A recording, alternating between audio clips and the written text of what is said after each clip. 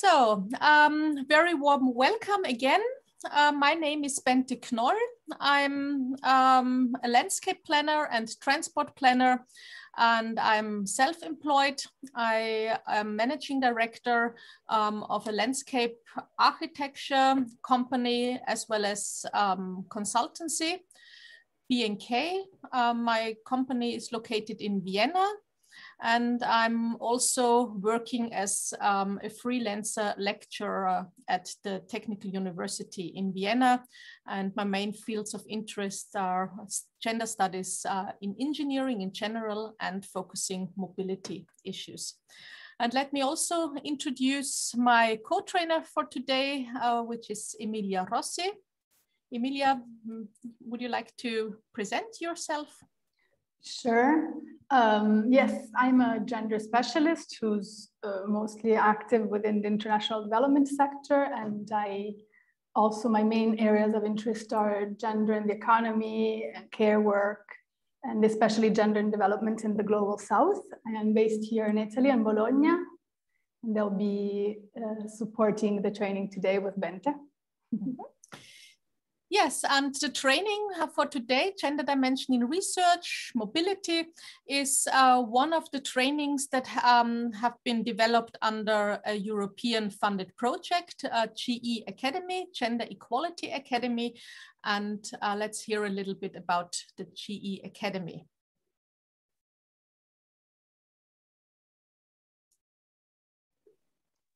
As some of you might know already, the GE Academy is our Horizon 2020 project. So it's aimed at disseminating knowledge about gender equality in academia.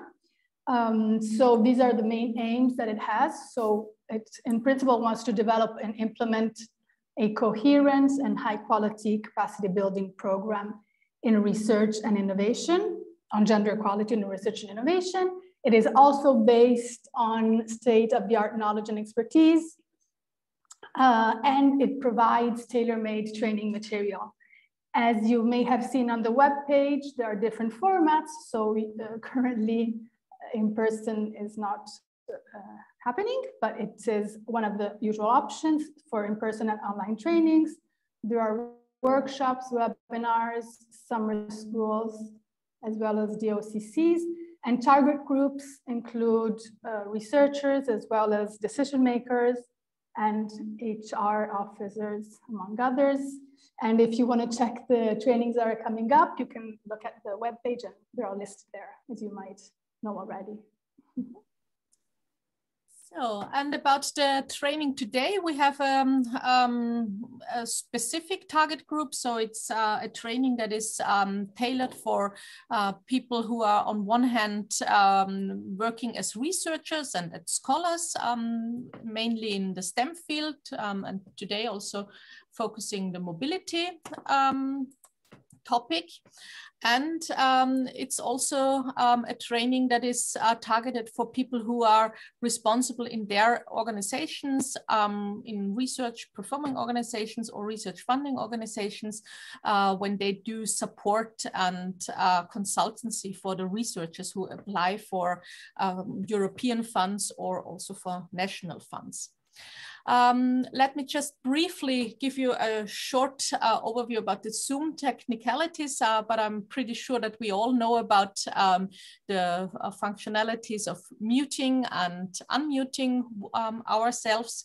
And as we have a very small group today, I would really also invite you to switch on your camera, and whenever there are things to be discussed, then please feel free and unmute yourself. So I guess for the training today, we won't use the chat function that then, so it would be also nice to have a talk with you and hear about your expectations and so on and your contributions. The agenda for today, we will have a short introduction and overview, and then we would like to invite you to undertake a reflection about your individual mobility patterns. We have prepared several working documents for you. I will explain that later. And we would like to start really with an self-reflection exercise, which will hopefully help you to rethink about your own mobility patterns. And then we will have an input concerning travel survey methods, results concerning the gender perspective in mobility issues, and we will also discuss about different specific target groups and their mobility patterns and their mobility needs and wishes.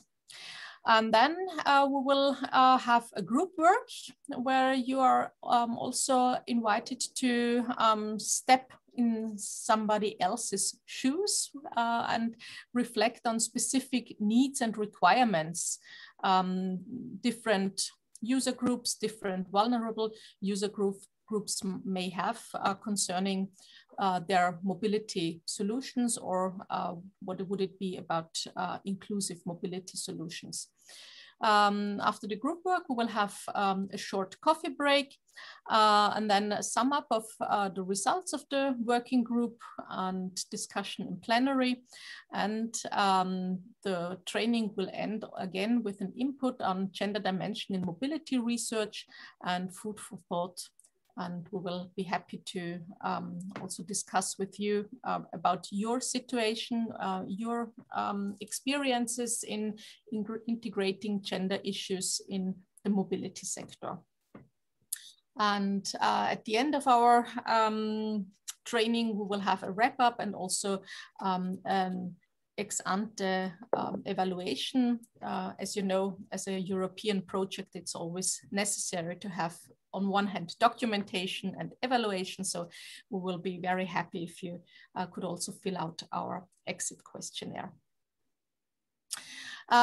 Thanks for those who have shared and who have also filled out the ex-ante questionnaire. We have asked you about your expectations, and I have now copy-paste the expectations that have been mentioned by the participants.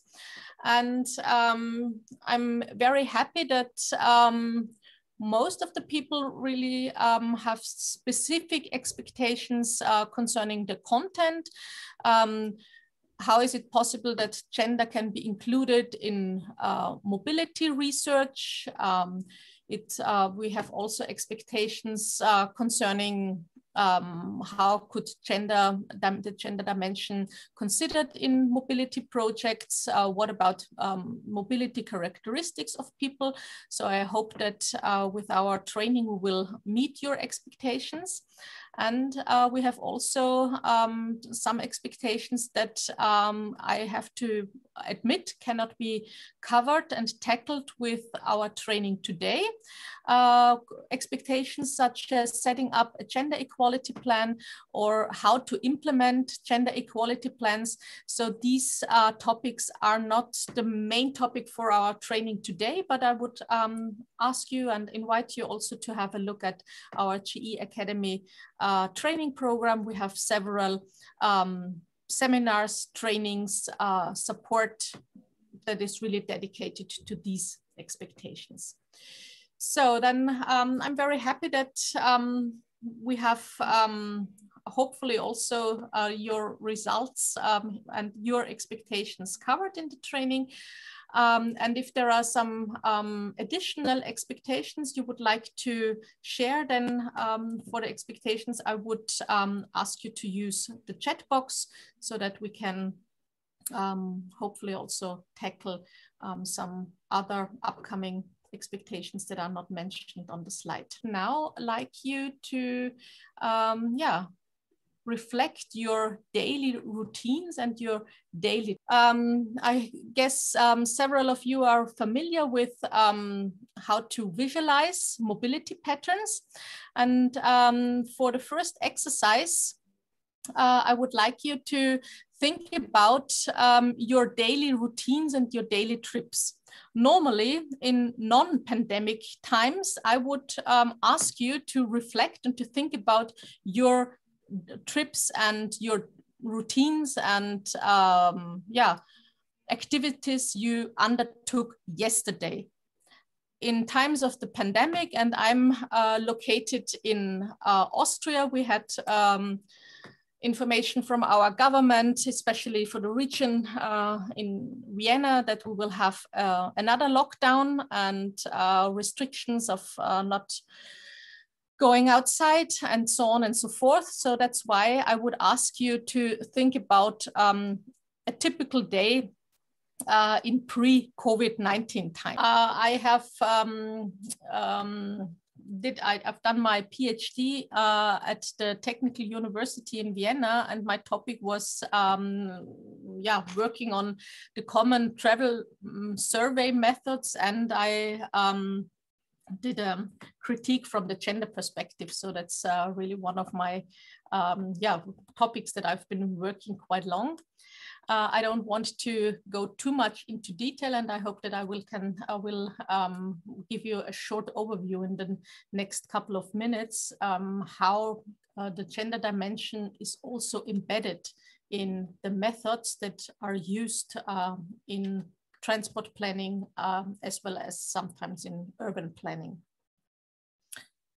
Common travel survey methods, when we look at the topic, so common travel survey methods are used especially in town planning, urban planning, also in mobility planning. On one hand, for the purpose of getting to know about the mobility patterns and providing more information. And there is also one common approach when we investigate different travel survey methods and methodologies all over Europe. Quantitative data are seen as the one and only approach when it comes to travel survey methods, at least on the national scale. And the quantitative data, they collect information on the individual mobility patterns and individual influencing factors such as economic, socio-economic or demographic information. And mobility surveys also collect information concerning household circumstances. And when we analyze different travel survey methods that are carried out all over Europe, then we have to face that mainly travel surveys focus a predefined weekday, and sometimes the travel surveys also focus the weekend. And the travel surveys, they have also one common methodology approach. They ask for the trips that have been undertaken by all households members. That differs between the different countries. For instance, in Germany, they also ask for the trips that have been undertaken by children. In Austria, they ask only for people older than 6 years old. And they ask for all the trips that have been undertaken on a certain day, a predefined day. And when we have a look at the quantitative questionnaire, I have brought you here on one hand an example from a travel survey that was conducted in Austria. I have also translated the content, so that's also then readable for the international audience. The common travel survey methods, they ask the question about the purpose. So what kind of purpose was it that you undertook the certain trip? And then concerning the travel purpose categories that are provided, and that is quite common throughout all of those quantitative travel surveys methods that are in place in Europe. So it's about work-related work purpose, a purpose that is dedicated to school, education, bringing and picking up people and then, for instance, children to the school, shopping, personal businesses, for instance, going to the doctors or to some authorities, leisure activities, home-related, and then is also the open field for an individual answer. And when we have a close look on these categories, travel purpose categories that are provided by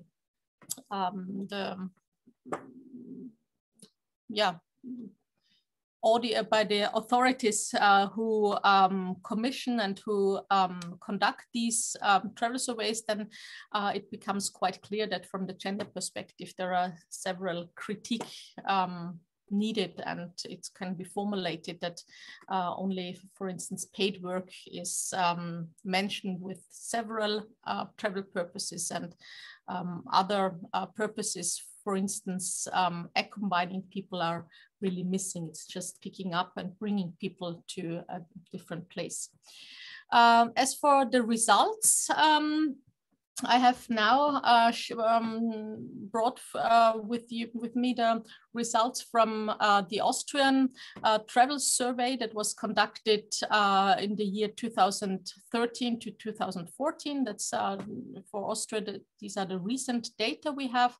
And you can see also, as it was pointed out in the video, that there are differences between men and women concerning their travel purposes, and focusing the red, the dark red, and the pink bars in the column, you can see that the purpose job related and going to work is the one that is the share of male with that travel purpose is higher than the share as for women.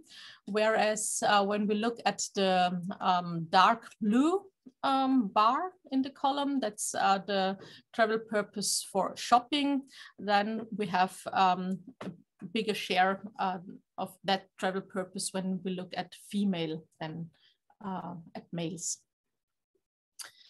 And when we conduct travel surveys, not only from the quantitative perspective, but also from a qualitative perspective, so asking people how did they undertake their trips, what about their daily routines, then it occurs that the trips that are undertaken, especially by people who have caring responsibilities, the trips are quite diverse. And I have also brought a figure with me so that really shows, and we will be working on your travel patterns later. So then we will also might face that some of those travel patterns that reflect your own individual mobility maybe are more diverse and have several trips and several stops and using different modes of transportation. When we look back at the quantitative questionnaire and rethink these quantitative questionnaire and those predefined travel purposes, it becomes really obvious that especially for people with caring responsibilities, these purposes do not fit properly. For instance, when we think about a trip that a 32-year-old father with 2 children undertakes, for instance, in the afternoon, so when he walks with his 2 kids to the playground, and then doing some shopping issues and going to a pharmacy, going to a bakery, and then, for instance, also buying some food for the kids, going to the grocery shop and back home, then it's really the question, which box should that father tick for his trip that he undertakes? So maybe is it work, because maybe he is in paternity leave, and then he will also get paid for his being at home with the kids? Or is it bringing and picking up the kids. That would not be the correct purpose, because he has to accompany his children. Only leisure activities, then it's the question, is it really a leisure activity when he has caring responsibilities? So I hope with that example, it really becomes clear that these quantitative travel survey methods, they really do not visualize and do not provide the proper data that is needed for having a better base of knowledge concerning gender issues in mobility. And I think it also is quite clear that categories, they, especially when it comes to the travel purposes, that they reflect current gender stereotypes and cliches. Trips related to purposes such as unpaid housework and caring responsibilities, especially for children and the elderly, remain invisible. And when we also have a close look on the travel survey methods when it comes to which trips are reported, there is also evidence that short trips that are mainly undertaken by walking, that they remain underreported. So that we really, when it also comes to counting how many trips did people undertake on a certain day, then it's also obvious that, for instance, short trips are reported. And in that sense, we have also to face that town planning, urban planning and mobility planning, they really have a lack of data. And that brings me also to the gender dimension in research, because when we have a close look on the, let's call it gender in research ladder that was developed by Londa Schiebinger, she clearly points out that it's necessary to rethink the research and development process really from the very beginning. So it's necessary to reflect on the assumptions, on the theories, on the concepts, also on the hypotheses and methodologies. And I think the critique on the common travel survey methods really is an example that we also have to rethink about the methods and the methodology that is used, for instance, when we want to investigate the mobility patterns of certain user groups or of certain people. I want to present some of my research and some findings. In connection with the quantitative travel survey that I mentioned before, that was conducted in Austria during the time period of 2013 and 2014. I'm very happy that my company got a contract from the ministry, and they asked us to also focus on the mobility issues and mobility patterns of people with caring responsibilities. So that was really a very interesting work, interesting piece of research. We had the possibility to conduct over 130 face-to-face interviews in different areas in Austria. And the aim was not only focusing Vienna as a big capital, as the capital of Austria, with quite well-equipped transport services with underground and buses and so on. So we had also the opportunity to have a close look at rural areas, and that was really very interesting. And we focused on the mobility patterns, mobility needs of people who have caring responsibilities and who are responsible for accompanying children or the elderly And we developed, based on our results, several criteria that are quite characteristic for people who undertake trips together with other people, especially with children. So, and I have brought some statements from our interviews. So on one hand, combining trips, they are characterized by yeah, a huge responsibility. And one interview partner stated, as long as the kids sit in the baby carriage, you can handle the situation.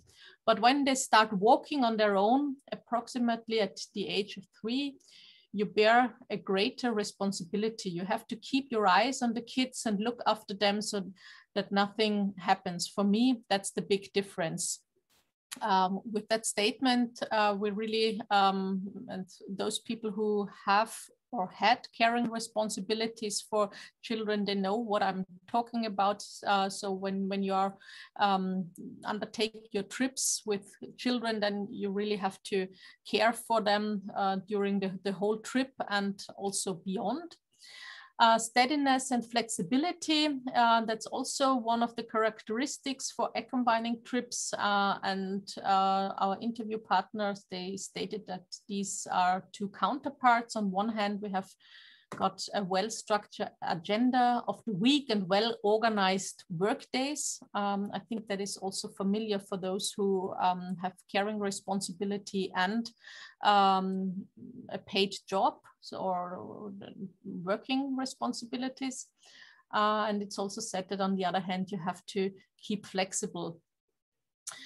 Time is also considered as really a determining factor, and the time that is not only the own agenda, the work-related agenda, but also for instance, the school timetables of the kids. And I think that especially now in the pandemic, that would be also needed to further investigate what are the impacts of homeschooling and distance learning, and what are these impacts on the daily mobility patterns of people with caring responsibilities. And especially when it comes to caring responsibilities for impaired person, then the needs of the combined people get more and more important. So these needs are more important than, for instance, own mobility needs.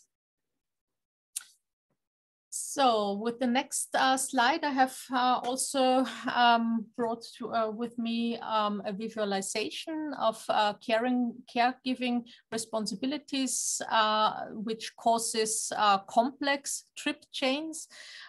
We tried to visualize here also what are the influencing factors that lead to the fact that trip chains become more and more complex.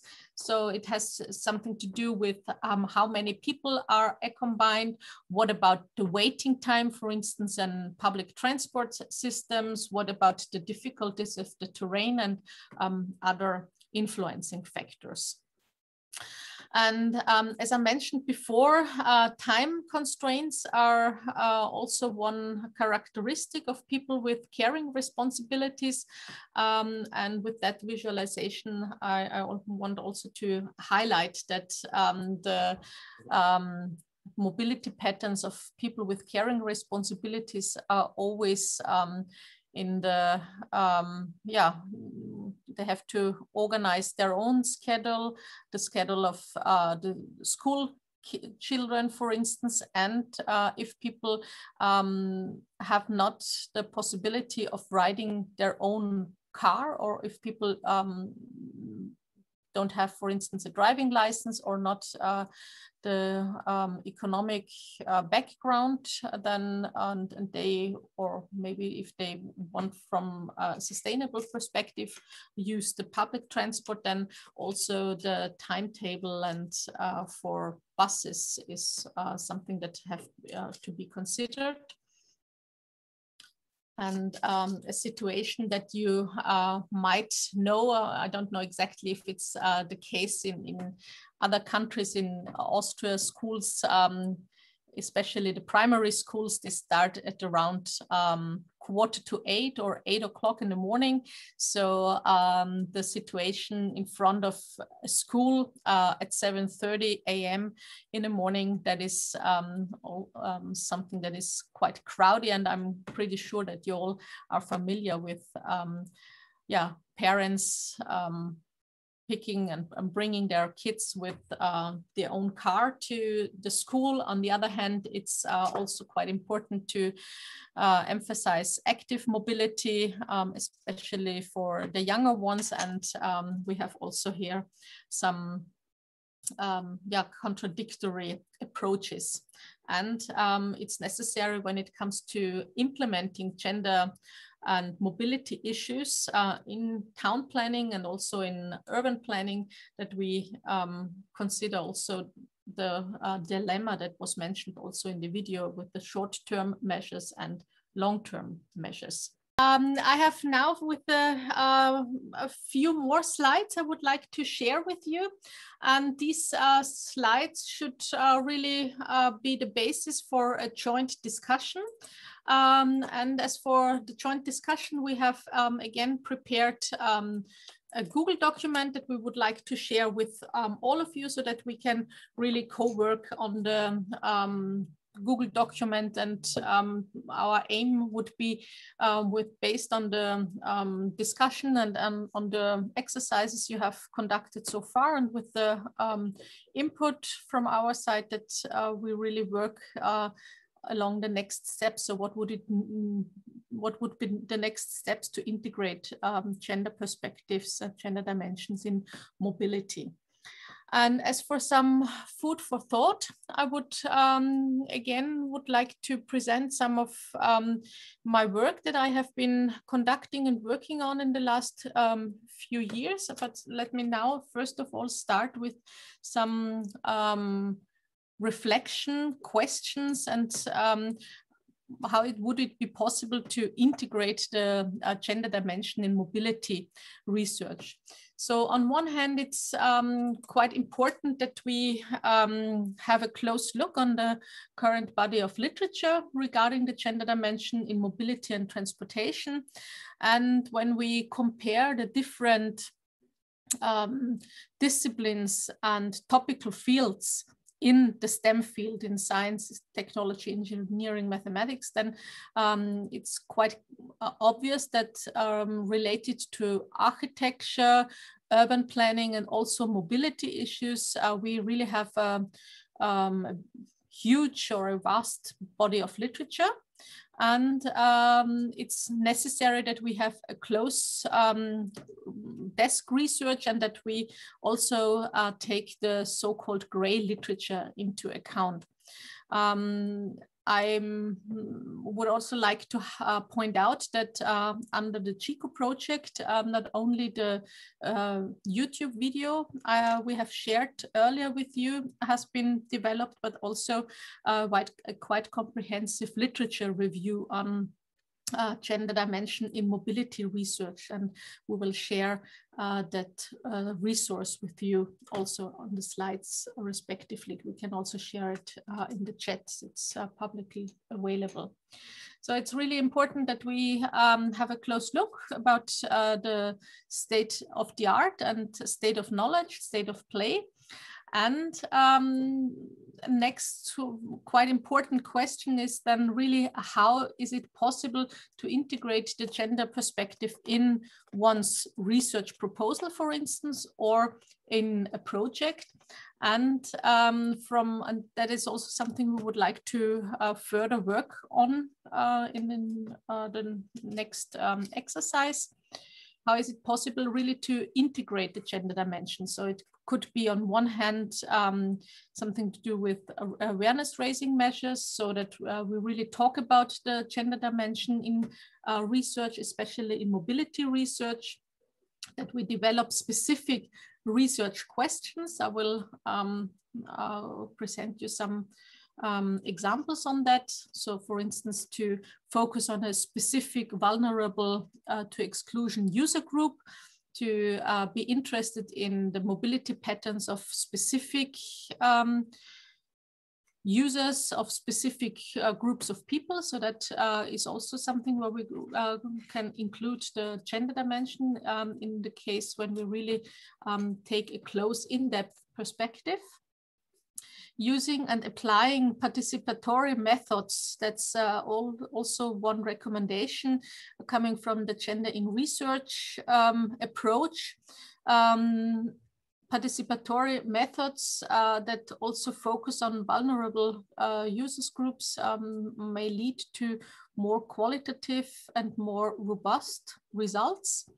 And when it comes really to mobility solutions, or really to concrete measures, such as, for instance, new mobility solutions, for instance, in the rural areas, such as buses on demand, for instance, or all those technologies that are now under development when it comes to automotive mobility. It's quite useful, or it should be recommended, and it should be taken into account what would be the impact of different mobility solutions for different user groups, for instance. And then it's also quite important to take the diversity dimension. So for instance, capability and physical impairments into account, so that we really try to have an impact analysis based on different and diverse user groups, so that we really overcome that stereotype that is still quite common in mobility and in transport research and in mobility and transport solutions, that it seems that it's only healthy adult people using, for instance, mobility solutions, but that's not the case. We know that our world and all people around are more than just a stereotype white grown-up adult. And it's also necessary to really to include different and diverse people or research subjects in your research or in your projects, and in terms of diverse, in terms of age, disabilities or abilities, ethnicity, and so on. And as I mentioned before, under the perspective of the impact assessment, then it's quite important to ask the question and to find answers to two very important questions. So who would benefit how from your results? For instance, mobility solutions, and are your results or your mobility solutions accessible and affordable for various user groups? So I think these two questions, they should really be some guiding questions throughout all mobility research projects or approaches. And let me now show you a few examples from my research. So in the last few years, we carried out several research projects highlighting the mobility patterns of, well, a user group that is sometimes forgetting themselves and they are forgotten. So we carried out several research projects focusing mobility patterns of people with dementia and their needs. So what is really needed from the perspective of people with dementia. And one can sum up that dementia-friendly planning is a combination of barrier-free planning plus focusing the cognitive dimension. So that is also something where we quite often, when it comes really to concrete solutions, we face a dilemma. So because planning is always embedded in different political, let's put it that way, political approaches, and quite often we have to find a good solution, and we have to deal with different requirements that come from different political fields, such as on one hand, the focus really that people with dementia are supported. And when we propose that it would maybe also lead to the fact that we should reconsider about, for instance, advertisements in public sphere, then other fields of politics and the economic perspective, they point out that it's it's not possible to reduce, for instance, advertisements, and that would be a good solution for people with dementia, really to reduce the cognitive stimuli in public spaces, and to have the public spaces really well organized. And that is sometimes we have really a discrepancy between different approaches. And when it comes to people with, for instance, especially with caring responsibility and people in the rural area, then it's quite necessary also from a sustainable development perspective to focus on multimodal transport systems. And as for the rural area, and it's quite important to consider about the first and the last mile, and to provide also mobility solutions that are on one hand more based on on-demand services. And the rural area is really, especially in Austria, and really a big issue. We have to also think about mobility solutions that go hand in hand also with regional planning decisions. When we look at the ticketing, then at least in the German-speaking countries, we have the fact that the ticketing, when it comes, for instance, to tickets that are available for monthly tickets or weekly tickets, then these tickets are more suitable for people who have a full-time employment, and it is lacking a specific equivalent for people who have part-time jobs, and when they do not use the public transport every day, then specific ticketing systems and ticketing offers are missing. And I think that could also be an approach where we could think about bringing in the gender perspective in the ticketing system, and that maybe would lead also to better mobility solutions for different people.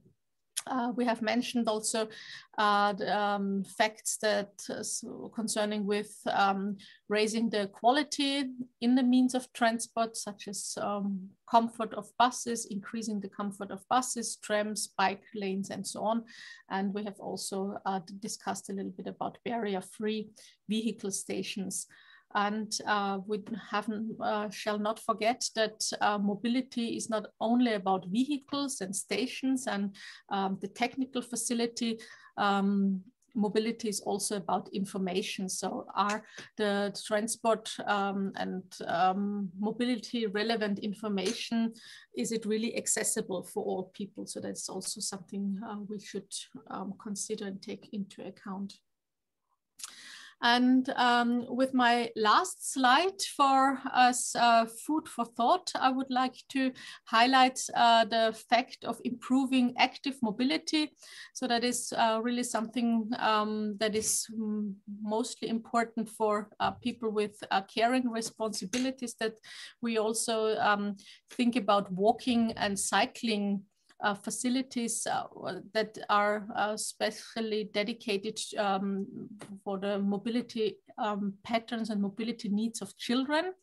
and that to bring in that case more sustainable mobility solutions would also need to maybe change also the legislation.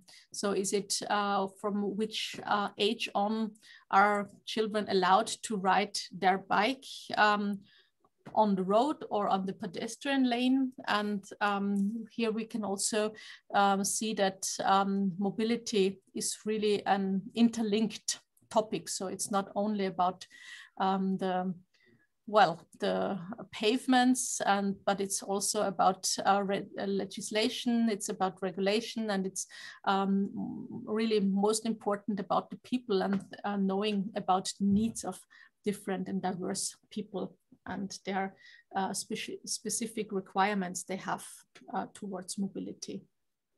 Bente, maybe I could start just giving an example from my experience. Yes. While people are hopefully opening the Google document and reading through the word. So, as I said earlier, I am more of a gender and development specialist. So gender is always trying to be integrated everywhere. But I have had an experience with writing a concept note for a research proposal with an international organization a few years ago about mobility. So they were, actually it was in Santiago de Chile, they were studying mobility based on data from a mobile phone provider. So it was something a bit innovative, new, I guess. And they hadn't really taken into consideration the gender dimension appropriately. So my role there was as a gender expert of supporting the integration of the gender perspective in this research proposal in the concept note. So if we are going back to this document that we are sharing and looking at the various field of actions that can be possible to integrate gender into a research proposal or a project, I would say that in my case, in my experience, we tried to consider gender-related literature and expertise. And at the same time, we went back to the research questions and we tried to formulate specific research questions that could take into consideration the gender dimension as well. So as it refers to this project, this would have been my experience. We were not able to use participatory methods, or we were not so advanced as to include a diverse group of researchers at least, but we did apply a few of these strategies. So I just thought I would share that. Also right now finalizing a study that was commissioned by the Austrian Ministry of Transport and Climate Change and so on, dealing with automotive mobility and inclusion. And our job was also to come up with precise recommendations how the inclusion perspective can be embedded and implemented when it comes to those future technologies. Line that it is really important to include more dimensions than only gender. So especially the perspective of disabilities and abilities is quite important.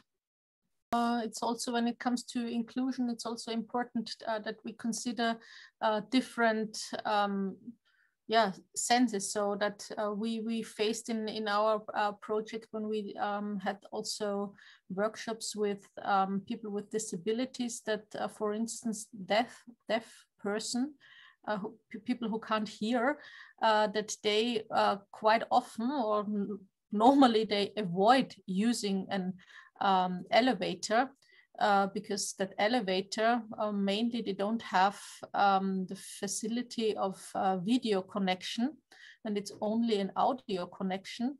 And when people who can't hear get in an emergency situation, then they can't communicate with other people. And that is also something that we have to take into account when it comes to safety issues. And so it's safety has really is an important issue for all. And Well, in fact, I think it's important to have a close focus on specific vulnerable to exclusion groups or marginalized groups. So, and when we conducted our work with our research on people with dementia, it was really crucial to have good door openers and really get in contact with people with dementia. And we as researchers, we also had specific trainings and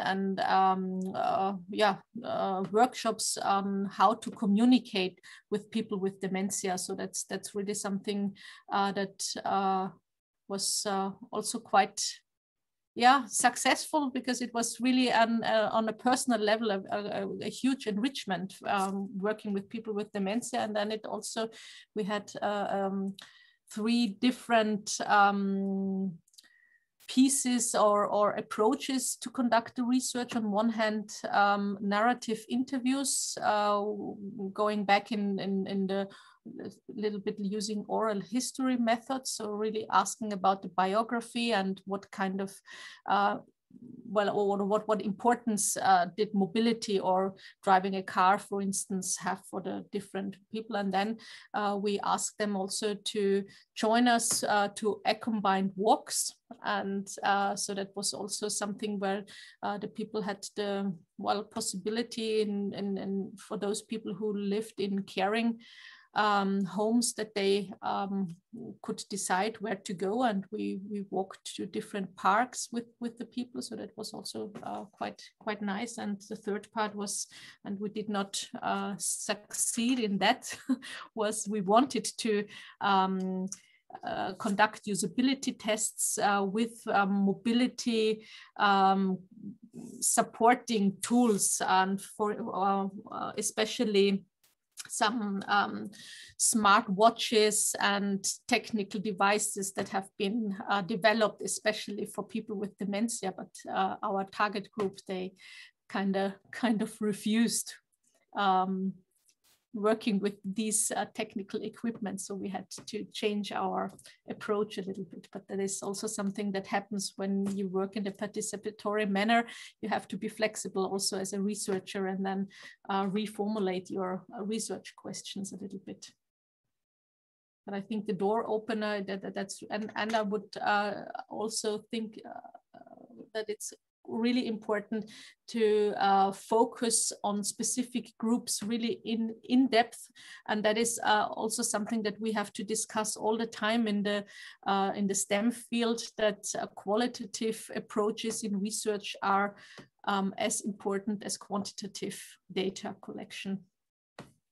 From my perspective, also the strategy of gender mainstreaming and gender budgeting might be a good starting point, because when it comes to the distribution of public money, and we have to consider that mainly mobility solutions are built or are constructed and are financed by public money, then I think it's also a question of justice, that the public money is equally and fair distributed among various user groups. And I think that should be also a relevant perspective when it comes to planning decisions. So who is really, who are the ones who benefit from a specific solution and who does not benefit? And it also has something to do with applied research. So we discussed about the automotive mobility a couple of minutes ago, and there are lots of a huge amount of money that is spent in that specific field of research. And I think the question is, should be really tackled right at the beginning of the research. So who are the ones who benefit and who will not benefit? What is needed that the results really are accessible and affordable for different user groups, and that would also lead to the recommendation really to include various user groups in a participatory manner, really from the beginning on of your research and of projects.